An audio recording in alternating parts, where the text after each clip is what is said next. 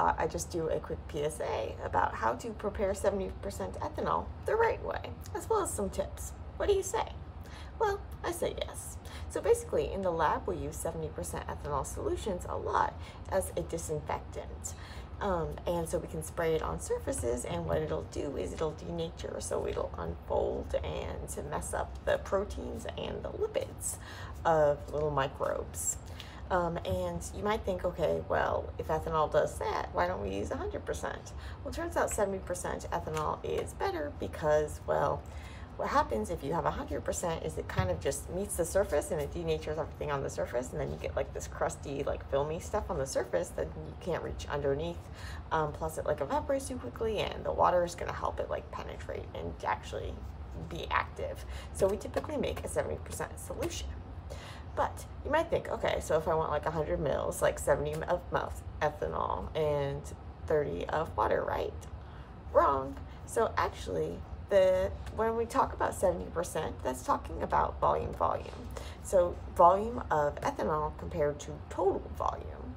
And the water and ethanol, their volumes aren't additive, because what happens when you mix them together is that the ethanol kind of sneaks into some spots in the water network, and so it takes up less space than the volumes that you put in.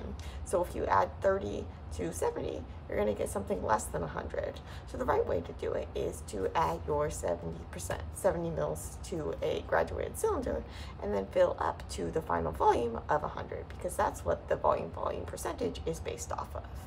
So if you've been doing it wrong, don't worry. It's typical, like for most of the things that we're doing, like for making disinfectant, it's really no big deal if it's a little off. There's some wiggle room in like what's most effective for acting as a disinfectant, and if you make it the other way, it's not like it's a big deal, so don't freak out.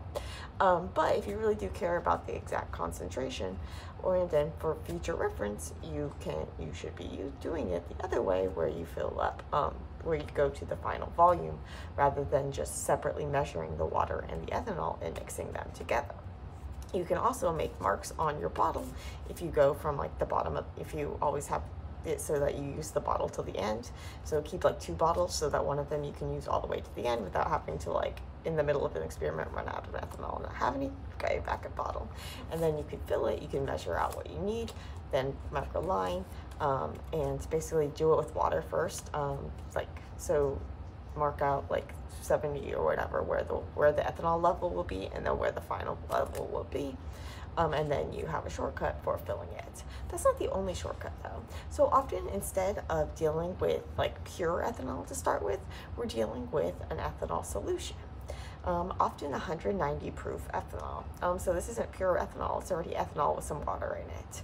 So proof. So basically, the ethanol, pure ethanol, is what we say like 200 proof. You might have heard of proof from like alcoholic drinks and things.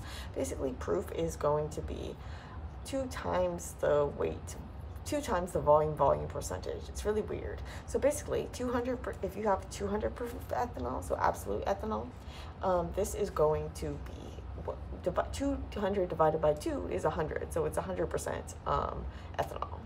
If you have 190 proof, well, then you have 190 divided by 2, 95%. So that's 95% ethanol.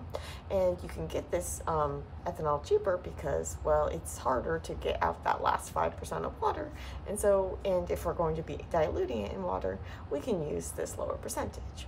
But now this is going to mess up our calculations, because now, even if we do it the right way and we fill 70 mils of ethanol and then fill it up to the 100 milliliter mark, we're not going to have a 70% solution because we're started with a 95% solution. So you could get all like mathy about it and do C1 V1 equals C2 V2, so the initial concentration times the initial volume equals the final concentration till the final volume. And if you're trying to calculate some sort of exact final volume, then that's the way to go. But if, say, you just need like, I need around 100 mils. Well, then what you can do is take a shortcut.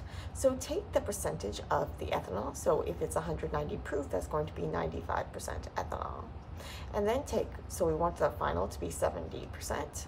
Actually, if what you do is you measure out 70 mils of your 95% ethanol and then fill it to the 95 line, 95 milliliters, well, then you get a 70% ethanol solution, and this will work for whatever percent you start with. So if you start with an 80%, then you would do 70 mils to 80 mils, and that would give you your ethanol solution of 70%. If you look at the math, you can see that it's because you're canceling out the various things and being left with this. So of course this isn't giving you exactly what you want potentially. If you say, but you can easily like multiply it by a factor. If you want to get like around 500 milliliters, well, you can get, if you start with 90%, 95%, you can get to 475. If you multiply it by 5, what you would be adding. So yeah, so you can multiply it. Or you can always go back to your C1V1 equals to 2V2 if you need to be more exact. But remember that ethanol and water, they do not, their volumes are not additive. You're going to lose volume when you mix them together. So you want to make sure that your final volume is the volume of like what you think it should be. So if you're thinking if you're calculating based on having 100 milliliters, you're going to have to add more than 30 milliliters of water, which is why you want to do it the measuring method.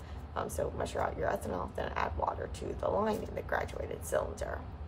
And yeah, just some other tips about making ethanol is that ethanol is flammable, so make sure you label your bottle that says it's flammable.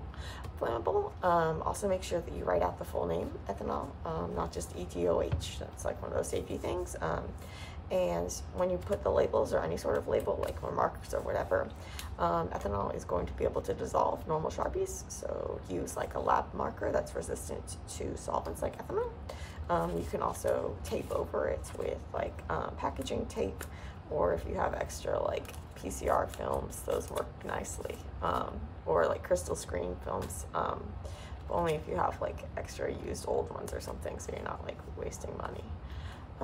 Yeah, but so super duper helpful, and now you know how to make it the right way. But remember that don't freak out if you've been making it the wrong way, because you'll probably still be okay.